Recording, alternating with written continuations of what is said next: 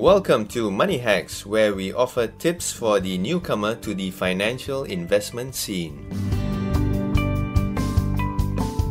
Hello, I'm Ernest Lewis and my co-host is Chris Lim, digital editor of the Business Times. With us is Mr. David Gerald, founder, president and CEO of Securities Investors Association, Singapore.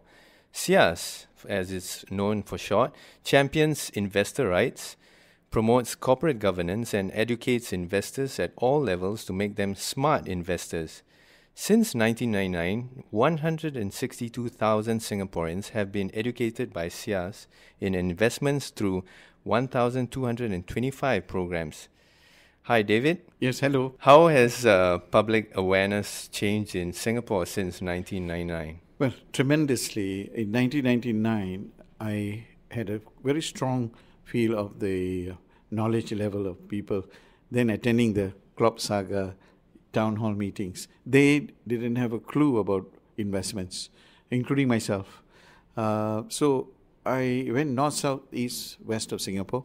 And when I spoke to citizens who were involved in that, debacle, I came to the firm conclusion, Sias will have to continue beyond that club fight to educate Singaporeans to learn how to do financial planning firstly, and secondly, how to grow their money through investing.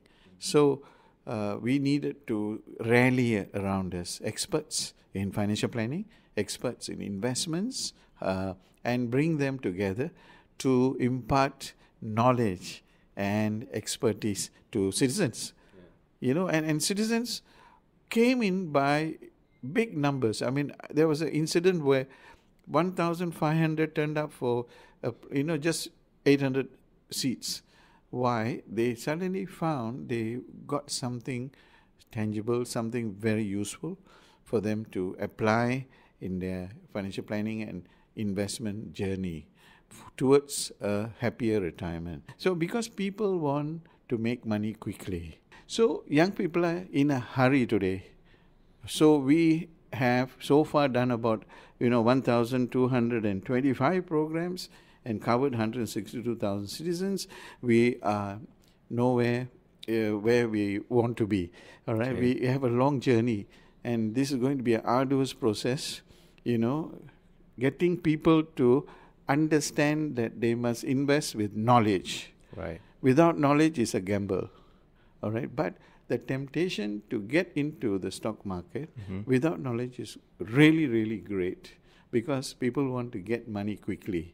So the message is sinking in slowly. I think our leaders have done a good job by educating on how CPF money should be used. And secondly, that education is important.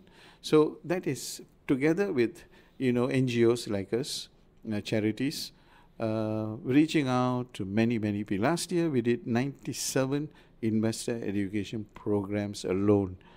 My staff hardly rested. But we do this because many of them are not really building a portfolio for long term, all right, or putting all their money in all their eggs in one basket, all right. So slowly we are finding when we started, people above 50, above 45, 50 came in droves. Today, I'm happy to say we've got a lot of young people. We have a youth chapter, Sias youth chapter, where young people in schools, universities join us. And most of the investment clubs in the universities work with us. And we have been concentrating for the last 7-8 years on young people. And now it's paying dividends. For the investment week this year, that's a week that we concentrate on providing meaningful investor education programs for citizens. It's free, all right? Okay. Sponsored by various organizations, but it is free. And we found for the first time, already before registration has been announced, before the program has been announced to the public at large, 200 young investors have already registered. And there's an event coming up on the 19th of May at the HDB Hub Auditorium. Yes. That's the next event after this episode is out. Yes. David, say I'm a young adult. Yes. And I just got my first job this year at the age of 25. You've already explained about Investment Week and theme of Investment Week. Yes. But that's interesting.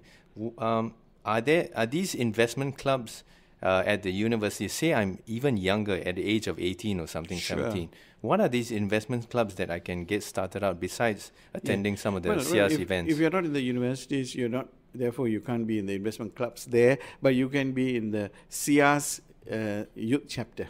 Okay. All right, this youth chapter is for polytechnic students, for university students, and as you said, for school leavers, and those who are in junior colleges, A levels or O levels, they can join.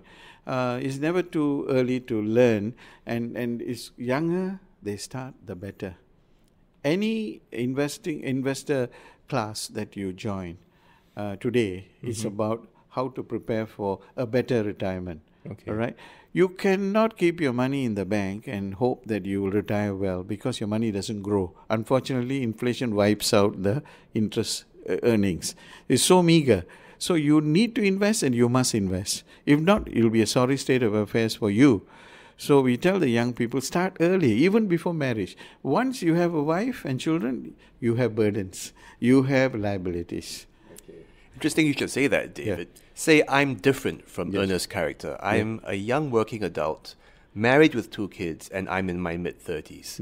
Sias has this next event on May 25th called Financial Literacy and Family Budgeting at the STI Auditorium. Yes. How can something like that help someone like me? I'm not quite as impatient as someone in my 20s, but I feel the pressure to provide for my family. Yes. Many young people do not embark on systematic saving. That's the first point. Many young people, we also found out, rarely do budgeting. They get into debts. They carry credit cards and they spend. And they do not limit and put a cap on their spending ability. So we got to look at their ability to earn and their propensity to spend money on expenses. So if they do not do budgeting, they will not have the realization that they are actually spending too much.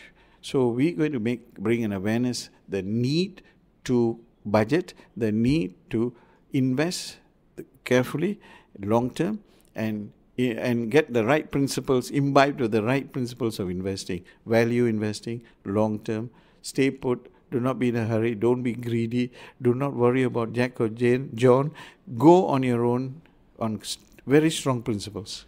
You mentioned you have to invest, you can't just put your money in the bank and just hope for the best, but you need to be educated, so you said that you can't go in blind. Yes. But that education process takes time, takes commitment. How do you balance that need to quickly start, as you mentioned, start as early as you can, versus spending the time to understand the market? Yeah, it takes time to learn and understand, but not very long.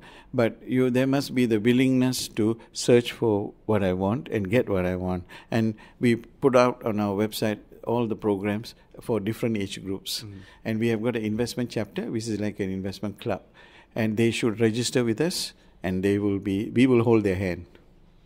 Well, thanks, David, for being on the show. You can find out about Sias and its work in investor education by going to the website sias.org.sg.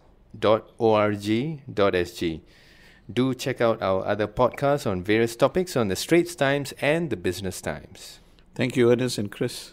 Now, to you, our listener, we'd like to invite you to pose your own questions or scenarios to Money Hacks at podcast@sph.com.sg. That brings us to the end of this episode of Money Hacks, where we help you make sense of trends and your finances. Do note that any financial or investment information in this podcast is for use in Singapore only and is intended to be for your general information.